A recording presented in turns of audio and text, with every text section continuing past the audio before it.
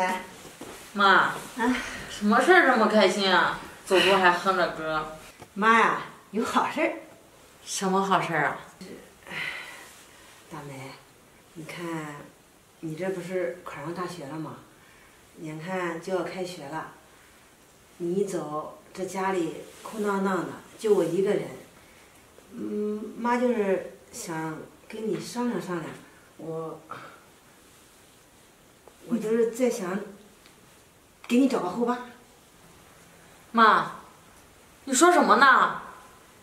你在这给我开什么玩笑啊？你都多大岁数了？找什么后爸？我不需要。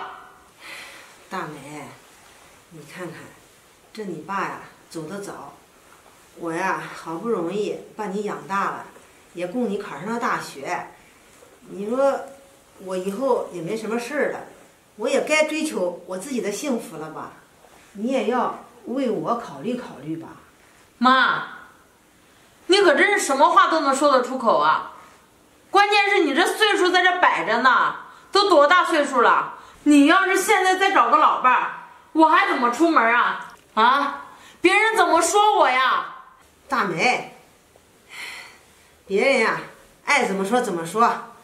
你看现在这不是黄昏恋多了去了吗？这我老了就不能追求自己的幸福了，就不能找老伴儿了呀？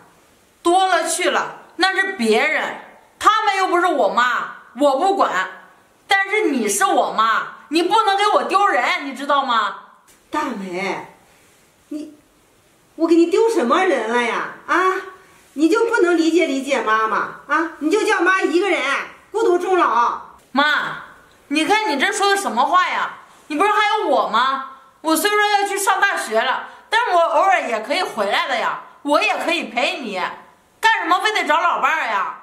大梅，我知道你是个好孩子，你上大学能陪我，可是你毕竟是个女孩子呀，你早晚会离开妈的呀，你早晚会嫁人的呀。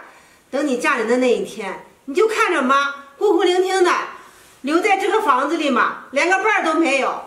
行了，妈，你就别说了，我就问你，你是不是铁了心要找这个老伴儿？我实话告诉你吧，我已经找好了。已经找好了？妈，那你都已经找好了，你还跟我说什么呀？我不同意还有用吗？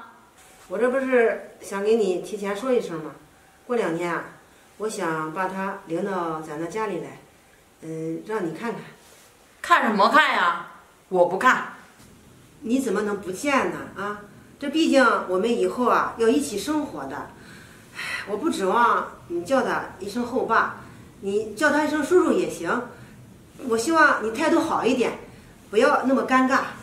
行了行了，我知道了，你别唠叨了，我见还不行吗？这就对了妈啊！行了，妈给你做饭啊。做什么饭，吃什么吃，气都快被你气饱了，也不嫌丢人。雪妈，我有点紧张啊。哎呀，你不用紧张的。你闺女不会嫌弃我吧？她不会，我都跟她说好了。是吗？你放心吧啊，走吧，快点。那行，那走吧。我家到了。啊，这就是你家呀？啊，走吧，快来。行。来，快进来，来。走。你家还挺好的。还凑合吧。来，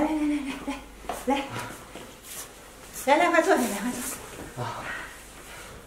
大美。是你？你们2个认识啊？啊，不认识，我不认识。你说什么呢？你不认识我，我可认识你。这到底是怎么回事啊？你认识他呀？妈，你从哪认识的他呀？我跟你说，他可不是什么好人。大美是吧？咱俩是不是有什么误会呀？我好像没有见过你。你还在跟我装啊？你装什么装呀？别跟我说是什么误会，我告诉你，就你这个人，化成灰我都认识。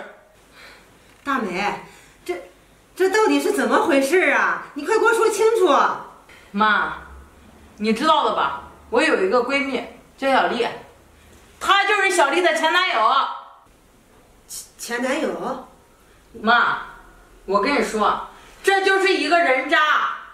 当初跟小丽在一起的时候，小丽手里有点钱，后来呢，小丽没钱了，他就把小丽给抛弃了。而且他跟小丽在一起的时候，他就外面找好了人。小白，你怎么是这样的人呢？真没看出来呀。不是雪花，你闺女啊，那肯定认错人了。那个人根本就不是我是真心喜欢你的，你不是知道的吗？你少在这里忽悠我妈了！我告诉你，你忽悠我妈行，但是忽悠我不行。你接近我妈，是不是听说我们家老房子拆迁了呀？看我妈有点钱，所以才来接近她的。小白，你不会真像大美说的那样吧？你真是这样的人啊？雪花，不是的，你别听他瞎说，我不是那种人，我就是喜欢你才跟你在一起的。行了，你别狡辩了，妈，我可是你闺女，我能害你吗？我跟你说，你找老伴呢，我也没什么意见了，但是这个人绝对不行，你让他赶紧滚出我们家。我还以为我们两个是真心相爱呢，没想到你是图我们家的钱。行了，你走吧，我不想再看见你。雪花，你没听到啊？别碰我妈，我妈让你走，走，走，大美，雪花，滚，雪花，雪花，赶紧给我滚！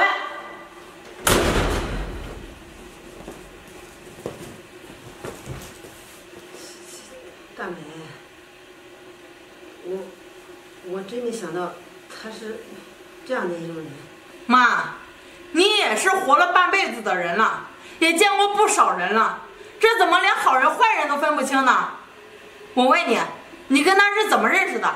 我们是在那个交友网站上认识的，我们已经聊了好长时间了。我觉得这个人还挺不错的，挺知冷知热的，还行。没想到他竟然是这种人。交友网站？妈，你那么大岁数了，你玩那个软件，你不怕被骗吗？啊，我当初给你买智能手机的时候，只是怕你无聊，想让你拿来看看电视啊，看看电影什么的。你倒好，去玩什么交友网站？你知不知道那下面的人都是骗人的，我都不玩。大美，我哪知道这些呀？我看他们都在上网，现在这个网络挺热门的，所以我没事儿就去了，没想到会是这个结果。大美，这妈对不起啊。大美，你放心，这以后啊，我不会再玩了。行了，妈，你既然都已经知道错了，我也不说什么了。还有啊，我也想通了，你呢，确实老了之后身边也需要一个老伴儿，你再找老伴儿呢，我也不反对了。但是你得找一个知根知底的人，而且年纪相仿的人。你看看那个人比你小几十岁，那合适吗？是，妈知道了，妈知道错了。行了，你这也被骗了，心里肯定也不好受，你就在这坐着歇会儿吧。今天我给你做饭。